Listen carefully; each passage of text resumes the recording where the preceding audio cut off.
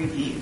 And I may be getting off of the question that you asked me, but would you repeat that? All I want to, and you're referring to the Post-Conviction Relief Act, and that's well and good, but the Constitution has a due process clause, and people have constitutional rights, and Post-Conviction Relief Act or no Post-Conviction Relief Act, I'm simply asking you the question, don't you concede, in light of the statement you made earlier that I think is incorrect, don't you concede that where a person comes forward with absolute proof of innocence, they at least can get a forum before the court? Simply, I ask you that question in light of the fact that it certainly happened several times in the last 6 or 7 years.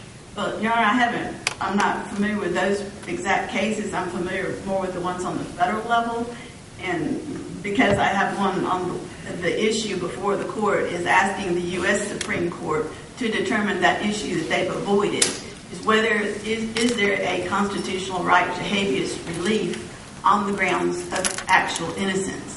The U.S. Supreme Court has never answered that question, whether it be a separate grounds of relief or a procedural way to get beyond a statute of limitations. But no, I don't concede the point that a person who is actually innocent. I accept that this court has.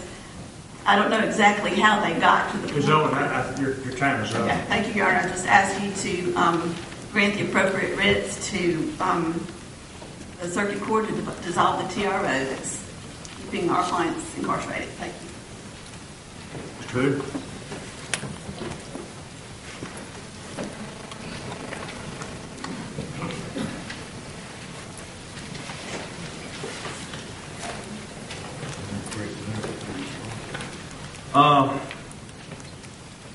Mr. Hood, Presiding Justice Carlson has suggested that we may want to break now before we start, and I think he's got some excellent judgment on that. So. Within 5 minutes of the break time anyway, Chief. So we're going to recess at this time. It's about 20